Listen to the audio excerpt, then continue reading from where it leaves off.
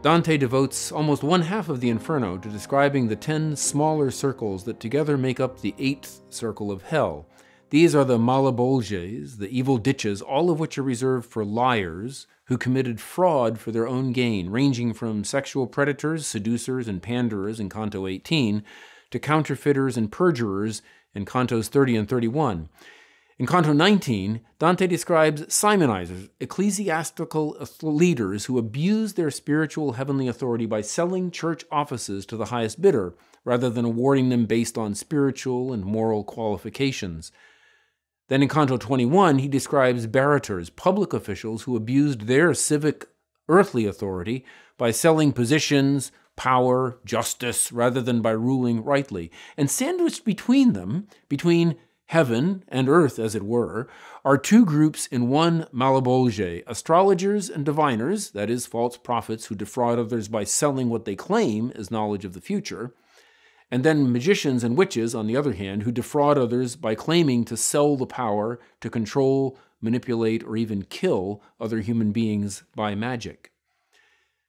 The canto begins with Dante seeing souls that are walking slowly like litanies or ecclesiastical choirs around the circle of the Malebolge, slowly because their heads have been turned 180 degrees so that they can only see where they have been, not where they are going.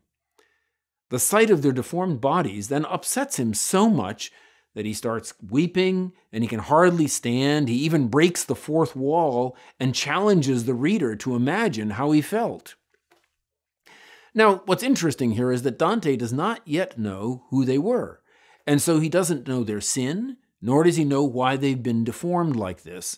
But Virgil nonetheless rebukes him for his lack of understanding by calling him witless or foolish and warning him, quote, "Here pity lives when it is well dead," line 28, by which Virgil means that here, in hell, pity is not appropriate, because each judgment has been perfectly matched by God to the sin which the damned chose to live by.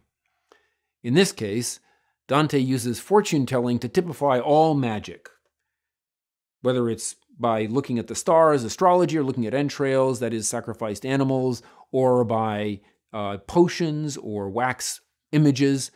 By putting them all in one circle, they're all sinners walking blindly with backwards turned heads because they claim to be able to see into the future, but now they walk without being able to see even their next step.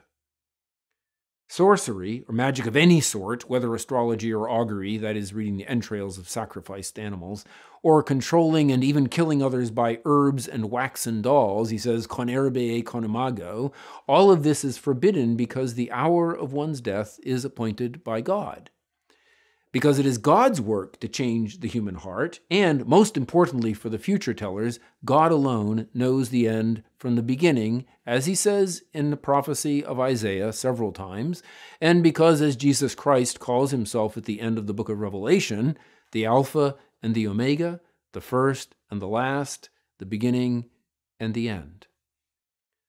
To claim to know the future, then, is to claim that one has the power of God on tap, ready to use for a price, just like those who offer to use potions to cause someone else to love or to hate or even to kill them by stabbing or melting a wax figurine, again, for a price, also claim the power of God.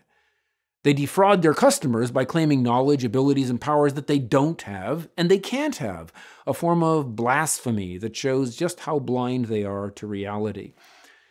And because they claim to see the future by studying the stars or entrails or other omens, Dante focuses on future tellers, they now see only the past, stumbling their way into the future. And both of these types of frauds succeed because human beings want to know what will happen next, what will happen after us, just as it's also human to want to control other human beings. The desire to know good and evil and to be like God, as the snake said to Eve in Genesis 3. And Dante writes, remember, not only to describe the fates of the damned, but to warn his readers about the fates that they are making for themselves, much like the English novelist Evelyn Waugh. He says, in essence, if you want to live unto yourselves without God, this is how you'll end up.